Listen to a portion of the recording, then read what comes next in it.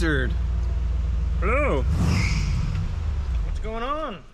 Well, I've come to check on some things and drop off a Corvette that, well, really isn't broken. It's not broken. No, I thought it was, but it's not. I hear something spraying on the ground. Is your vet happy to see me?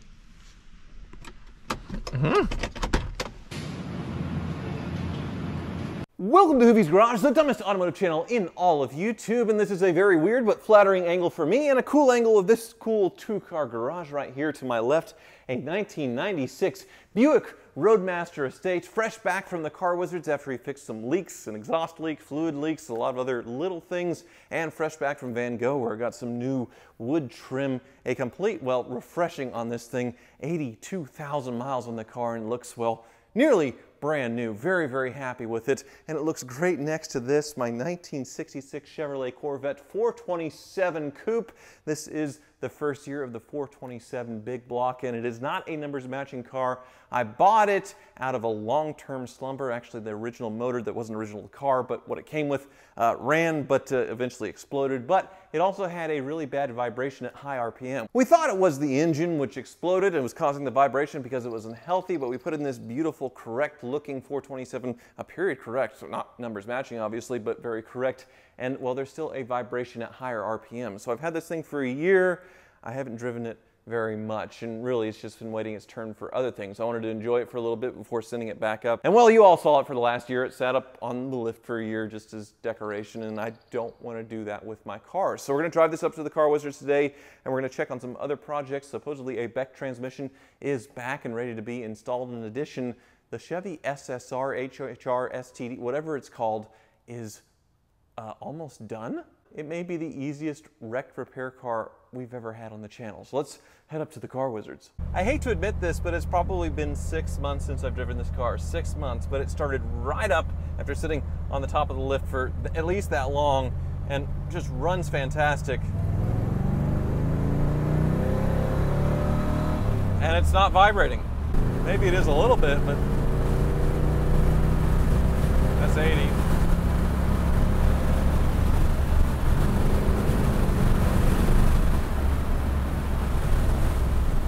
Okay then, well, I must have not remembered that correctly. Either that or this car just healed itself.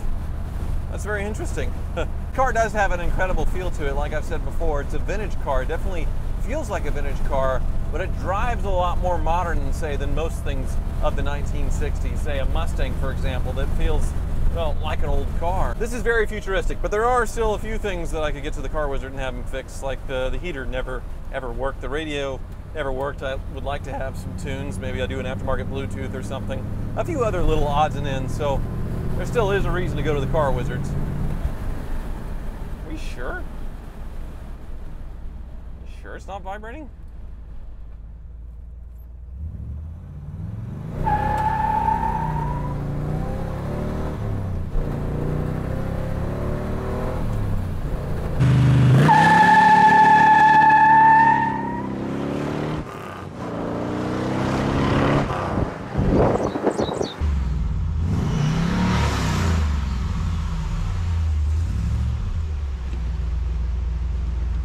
Wizard!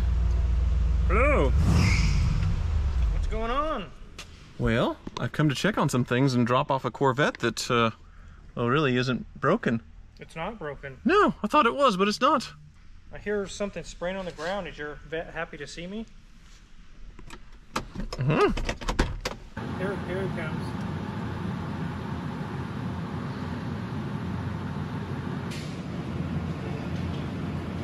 Sorry, I guess the Corvette was excited to see you. Yeah, it's leaving a trail everywhere it goes. We could probably use something to catch all that because it's not overheating, it's just squirting out, huh? Yeah, I could put a catch can or reservoir or whatever right here and it'll catch that. Back in the old days, that's what they used to do. They squirted it on the ground, but obviously we can't do that now. Well, I'm not here for that. I'm here for a vibration that doesn't exist. I don't know why I thought this car vibrated at a higher RPM like it did before, but it doesn't. It's smooth. I know the old engine vibrated because it was so screwed up. Right. Something was wrong. I don't know why I remembered it that way. It's smooth, it's great. I mean, there's still things that need to be fixed. The heater doesn't work, which would be nice to have that going again. There's some electrical things that don't work, and the parking brake sticks, I actually had to go with pliers and kind of push them in to get it to fully disengage, but sometimes it still barely touch. But the original issue that I brought it here for, well, it's not broken. Well, speaking of cars that you thought were broken but aren't, the Azure is done and there wasn't anything wrong like you thought it was either. Doesn't have a coolant leak? No. Okay. So my 2001 Bentley Azure, formerly owned by Jean-Claude Van Damme, it was giving a warning for a leak. Yes, the sensor on the coolant reservoir that tells you there's low coolant level was bad. We were able to get it to clear the warning light off now. Okay. But it never was low on coolant. Interesting. All right, so it was just a flaky sensor. Yes. All right. Well, that's good news. It just has the normal, probably small oil leaks that it's always had, but otherwise fine. Very, very small. Not worth tearing it apart over. Okay. Well, I guess I can drive that home. The Range Rover is still waiting on the shifter, right? Yeah, the shift select sensor to tell the computer what gear it's in. I went to drive it home, and it went it just didn't want to leave you. It went totally nuts. It wouldn't shift into gear. It wouldn't shift in reverse. I thought I was in neutral, but I was in drive. I mean, it went crazy, and all the lights came on. It just broke again. Yeah. It's doing what Range Rovers do. And we never even had the shifter apart or even messed with that. It's wild.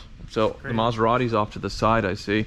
So have you looked over the issues, like with the backup camera not working, the windshield wipers kind of only one speed? So the wiper motor is dead. The little camera module, the actual camera itself back here is dead. Really? Yep. This car's 3 years old. I know, but it's got 100,000 miles on it. That just makes no sense. I don't know, were they stuffing meth back there or something and broke the camera and the wipers? You can't shove it in the cowling. I don't know.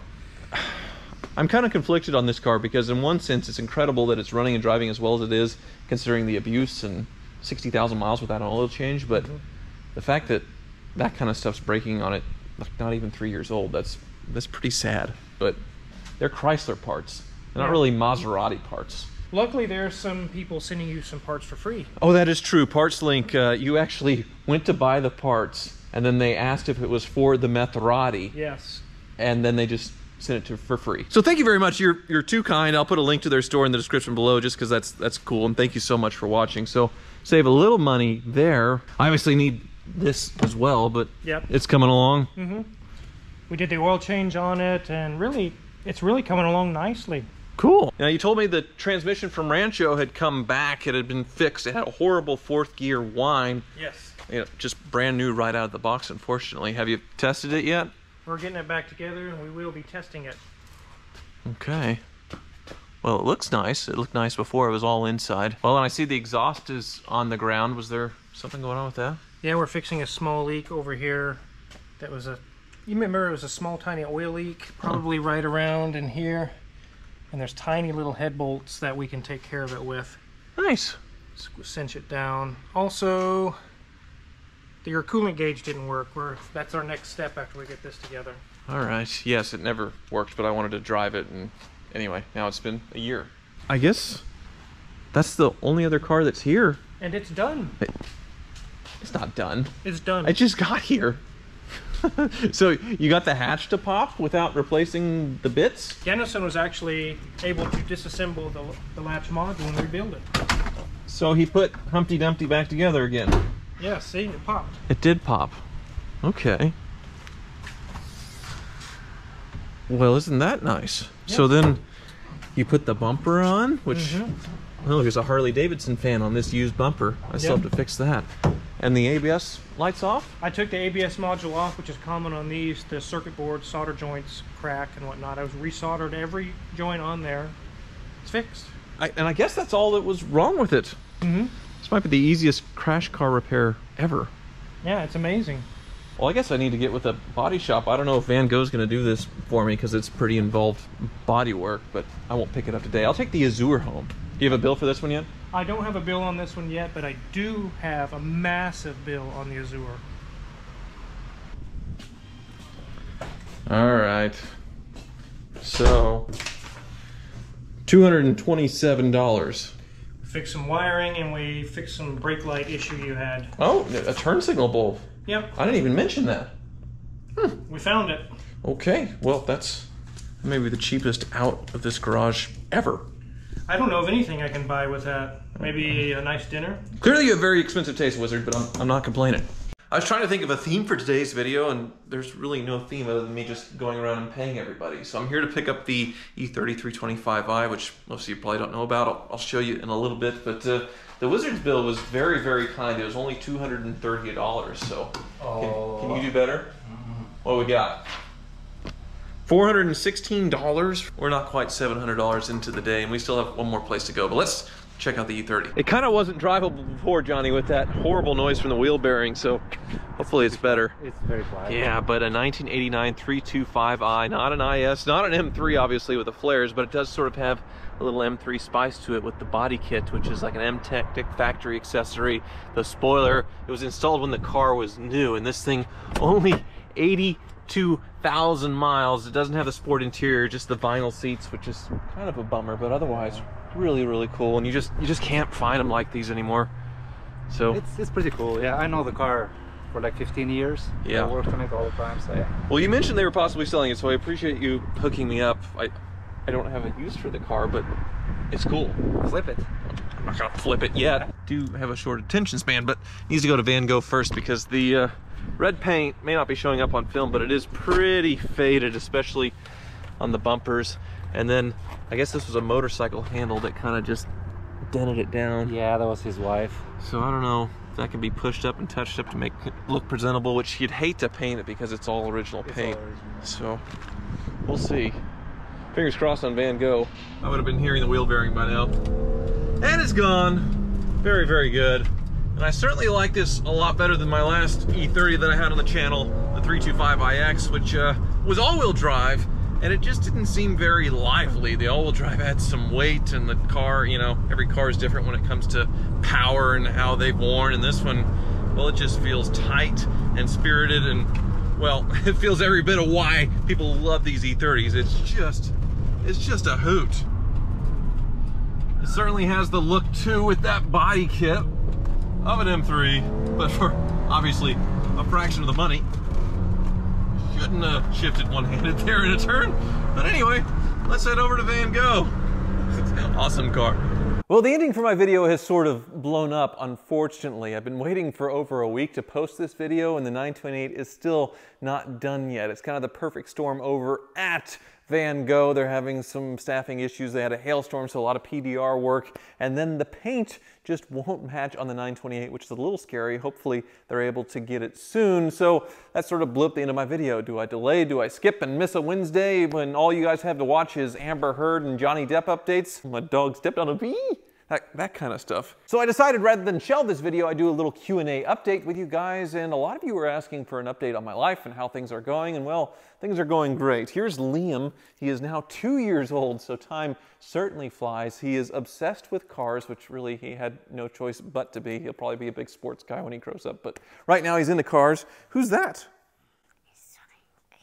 Lightning McQueen, he whispered it. But yes, he has Lightning McQueen and the King. He loves the Cars movies. He loves all the cars in here. I am a racetrack currently, but I have questions that you will have sent over other than general how's life going. And well, here they are. The first one is ZDAT240. He's asking, when are we going to see some classic JDM? Which kind of ties into All Knower, who asked the favorite car that I've sold after having it on the channel. So I had an Acura NSX very early into the channel, and I love the car. I regret selling it, but views-wise, it totally bombed. This was a huge purchase for me early into the channel's, history, and was really hoping that it would help a lot. And obviously, buying a reliable Japanese product doesn't do very well for this brand, so the videos weren't very good, I guess. People didn't watch them, and so I sold it. And that's why I don't buy Japanese cars that often, is because, well, they're too darn good and reliable and, well, not exciting. And you're getting really heavy, so let's shift arms here into the next question, and that is from Matt White 06. I'm assuming you could retire today. What are your future goals, and how do you stay motivated working so hard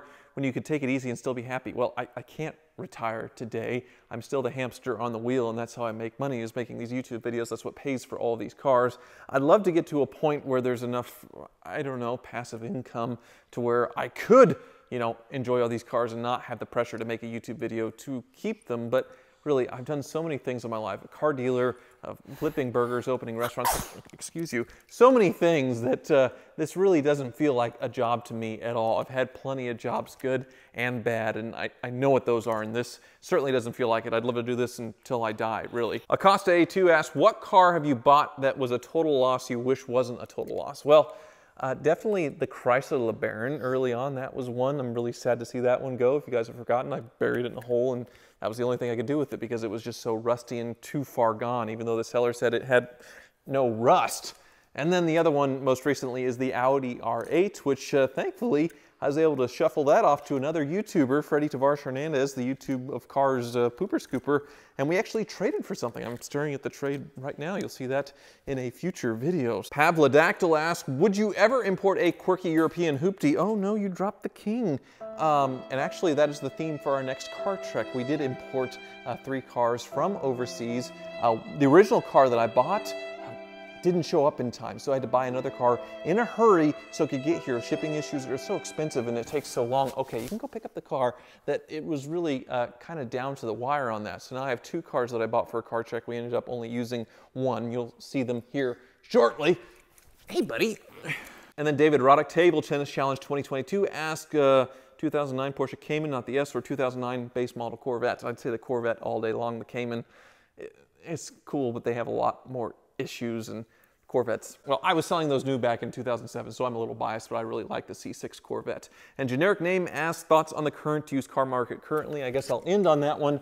And, well, if you can avoid buying a used car right now, I would say certainly don't buy one unless it's something that you really, really want, or, you know, it's something really special and old and depreciated. There's certainly some opportunities out there. Cars, I think they're going to increase in value, but generic used cars that are way up because of low inventory and the supply chain problems and all the new cars, you'd be absolutely insane to buy a car right now. So you absolutely should not. But as far as the prices being here to stay, I think prices on cars will go up, and collector cars like these expensive things behind me that have appreciated are probably going to stay that way, at least fingers crossed for me. So thank you so much for watching, and be sure to like and subscribe to Hoovie's Garage. Do it right now. Yes, you must do it. Do it, please. Thank you very much for watching. I really, really appreciate it. Liam, can you say thank you for watching? Thank you for watching. Good job. If you're blue and you don't know where to go to, why don't you go where fashion sits? Your headlights are on. Super duper, come let's mix where Rockefellers walk with sticks, all on the rellas in their midst. Don't forget your keys.